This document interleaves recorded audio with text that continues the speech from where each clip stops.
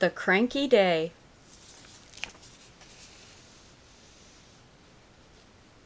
Thomas and Percy enjoyed working in the docks. They liked the sea air and the sound of the gulls. But one day, the friends were feeling hot and bothered. A crane was causing trouble. His name was Cranky, and this was his first day at the docks. "You're useless little bugs," he called from above. "If you put these freight cars on the inside lines, then I wouldn't have so far to travel." "Rubbish," said Thomas. "No crane has ever complained before."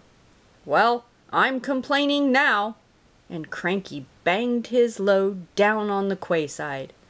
Later, the two engines met Gordon and James and told them about Cranky. "Cranes are airy-fairy things. They need a lot of attention, like me, in fact," said Gordon. "You should see the situation from Cranky's point of view," said James.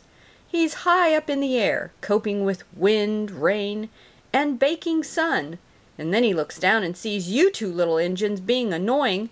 No wonder he calls you bugs." When Cranky heard that the big engines agreed with him, he grew bossier still. Come on, push those freight cars closer to me." But Percy was too upset to concentrate and pushed the freight cars too far. Poor Percy! Then Cranky played a trick on Thomas. "Push your freight cars onto the outside line. It's easier for me to load up." So Thomas did. But Cranky left the loads beside the freight cars, not in them. "You must have known my arm can't reach there," complained Cranky. This mix-up caused confusion and delay. Sir Topham Hatt was most upset. "Thomas and Percy, this new crane has an important job to do. I've heard that you've not been helping him today. You will go to your sheds and consider how you will improve yourselves tomorrow." Now Thomas and Percy were upset too.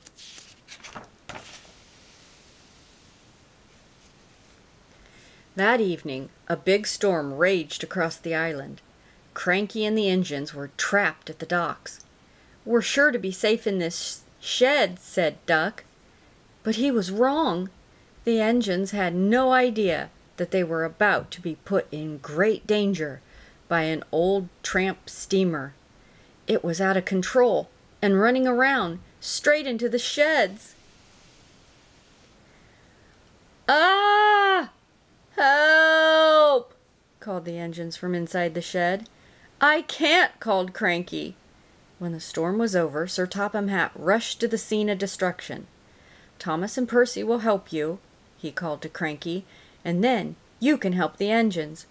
"Oh, please hurry!" cried Cranky. "And tell them I'm sorry I was rude to them." "So it was you!" murmured Sir Topham Hatt. "I owe those engines an apology." Thomas and Percy soon came to the rescue. And it wasn't too long before Cranky was upright again and clearing the wreckage. At last all the engines were free. "Oh, thank you," said Gordon. "What would I have done without you?" "Well, I had to be rescued before I could help you, but I never thought it would be by a couple of Cranky was about to say bugs, but he quickly corrected himself. Small engines.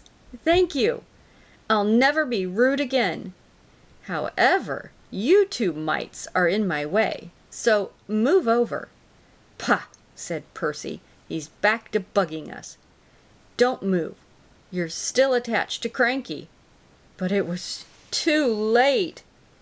Cranky still looks down on the two little engines, but ever since that stormy night, he never calls them bugs or mites, because he knows they might bite back.